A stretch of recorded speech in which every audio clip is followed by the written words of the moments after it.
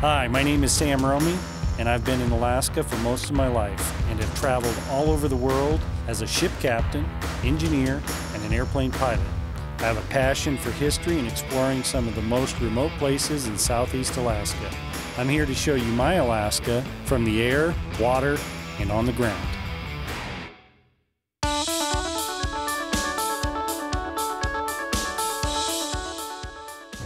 All right, another episode of Above Alaska.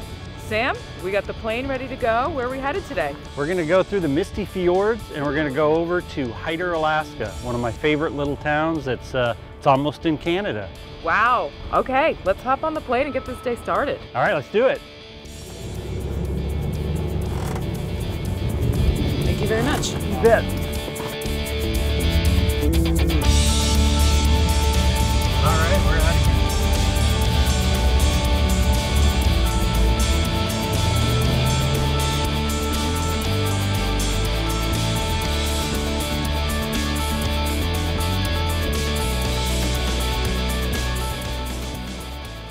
I love early morning flying. The air is really calm normally. You get out there and it's really easy flying. Today we are flying northeast over the Misty Fjords, which comprise of 2.14 million acres of national monument wilderness containing sea cliffs, steep fjords, and rock walls that jut 3,000 feet straight out of the ocean.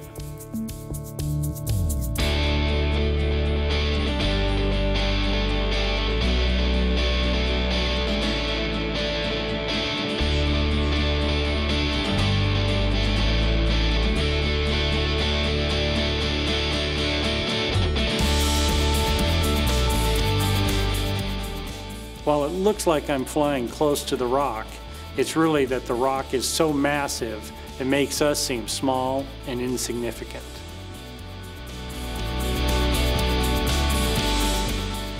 These are places that are rarely seen by the human eye in one's lifetime. Even tourists who pay money to see the Misty Fjords don't go as deep into it as we are. Absolutely nothing replaces the magnitude of the beauty of this land in person. Here you can see the landscape change dramatically as it has been carved by glacial flow and we gain altitude. There are so many glaciers up here, and it seems that they all meld together and become one massive ice field at the higher altitude.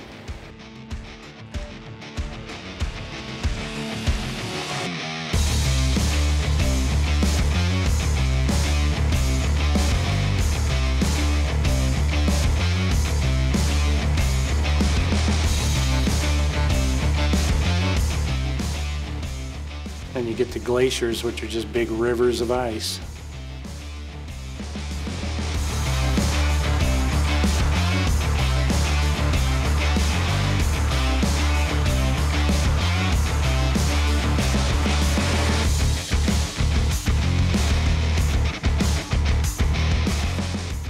It looks small here, but you got to remember, you're up at 7,000, 8,000 feet and you're flying along, and you got a glacier that may be a mile or two wide at that area. And the higher you go, it just turns into one massive ice field.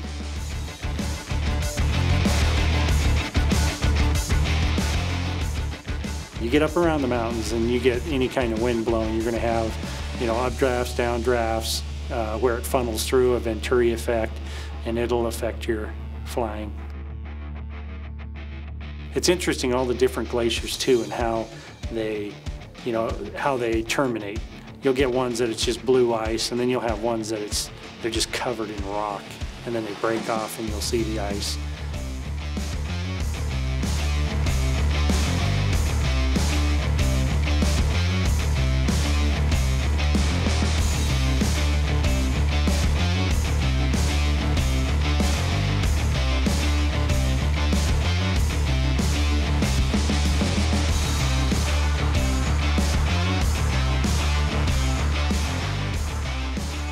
As the easternmost town in Alaska, Hyder sits below snow-capped peaks and glaciers that shine intense blue on the border of Stewart, Canada.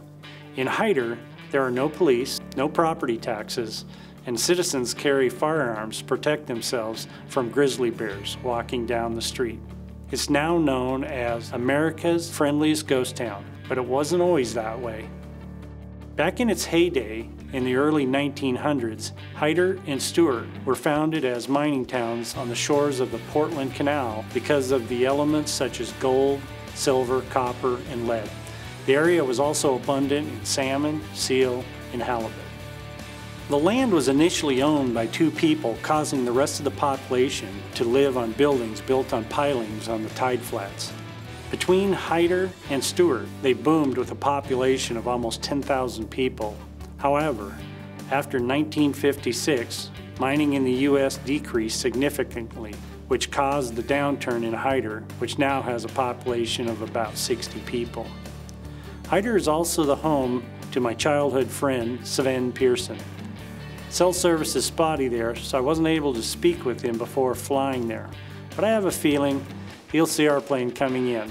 After all, planes don't land here very often. Just like I said, he met us at the dock, and now we're loading our gear up to go check this place out.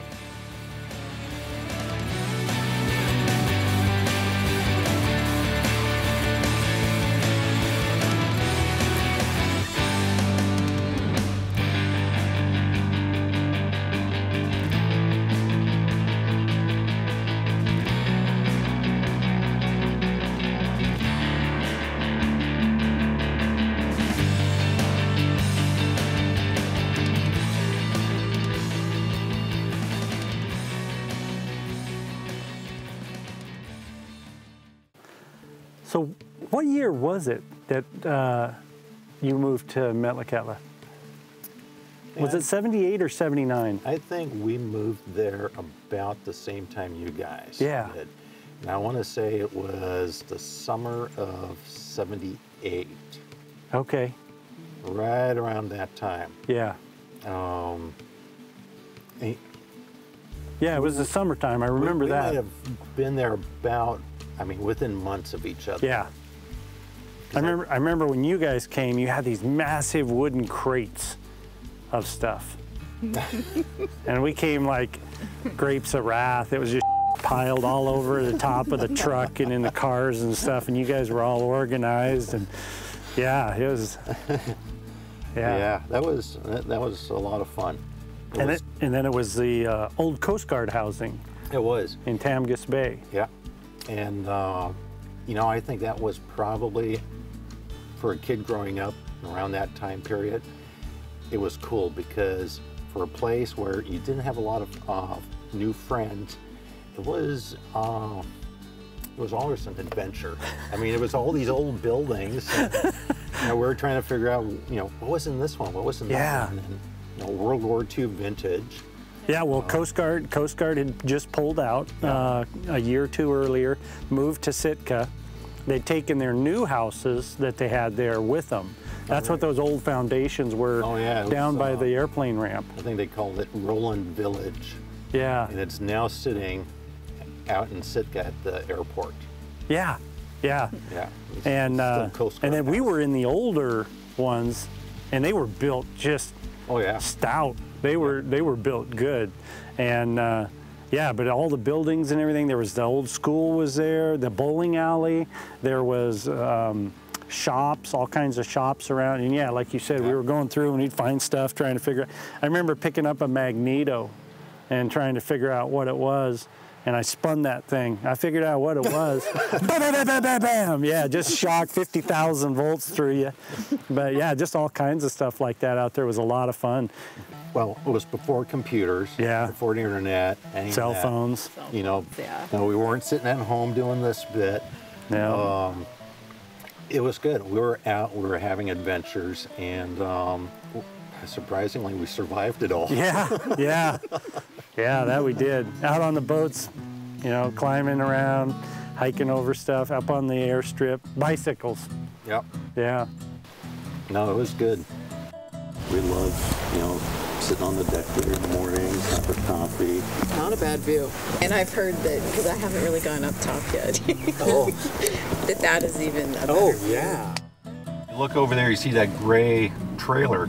That's actually the border, Canadian border station. And you'll see where the line goes between the two countries. I was showing them when we came in, cut all the way up the mountainside there. Thinking, yeah, people just walked up it with a chainsaw and cut themselves a border. Isn't that crazy? Yeah. A lot of the town was over here, and then they started developing, going across on what they call International Ave. International Avenue. Life on the border. Yeah. I am going to pull over on this side. The U.S.-Canadian border was established in 1903. There was a land dispute between Russia and Britain that was never resolved, and the U.S. inherited it when it purchased Alaska. Ultimately, England sided with the U.S. and resolved the long-standing dispute with an establishment of the border as it remains today.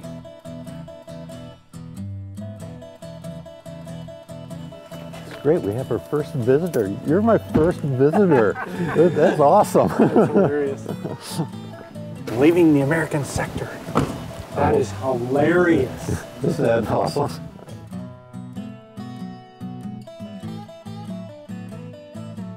So is this a U.S. little blockhouse here? That is Is that Canadian? it's U.S. As far as I know, it's the first, the oldest masonry building in Alaska. Serious? Yeah. August 1896. You can see the border when you fly in because the trees have been cleared in a straight line right up the mountain. Completed September 21st, 1896.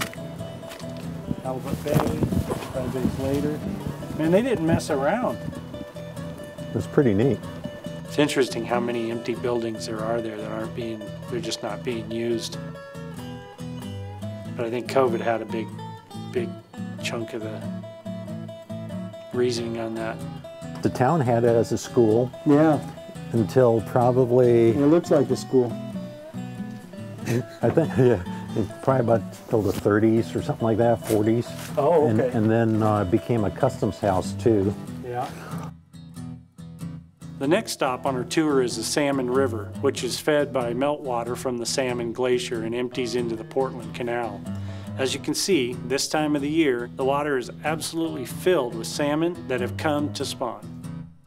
Holy moly, that is packed, dude. I know. Oh yeah. What kind are they? Mostly pink, some chum. Oh yeah. This is the biggest they've had in a long time. Yeah, you can see how Yeah, it's solid. just solid black. It's good to see a good salmon return like that. It's crazy. Yeah. Yeah, this is, you got Fish Creek that comes down through here, and then you've got part of the Salmon River it cuts in.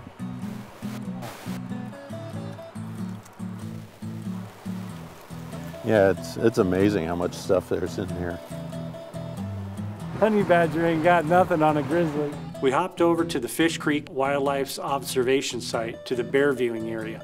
We didn't ask this bear to show up for our show. There's just that many bears in Hyder that you will likely see one if you stop by. The bears are out and plumping up eating salmon to prepare for the winter season. We ran into this big bear who had the pick of the stream for whatever fish he wanted that day.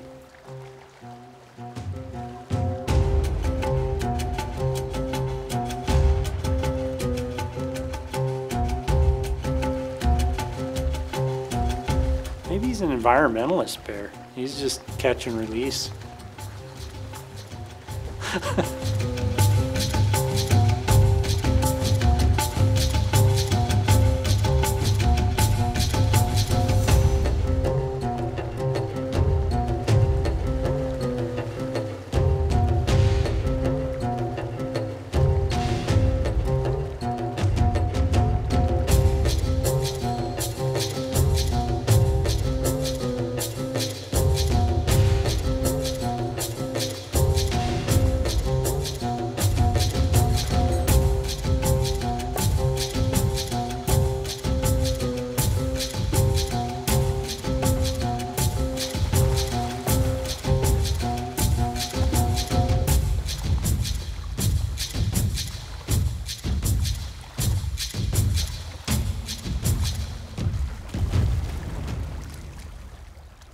When you get onto the mainland, you get to see the grizzlies. Here in Ketchikan and on the islands, we don't have grizzlies. One night, it was this last week, drove out here, parked, walked out here. It was starting to get dark. I mean, it was at the point where you really can't make out a lot of detail. We walked over there, and there's a grizzly down there, and we're watching, and it was, you know, munching away in the creek. And I said, you know, we probably should go, because he probably doesn't realize we're human. Right. See a lot of them. Yeah. Maybe he's trying to revive those. It looks like he's like giving it CPR, maybe. See that?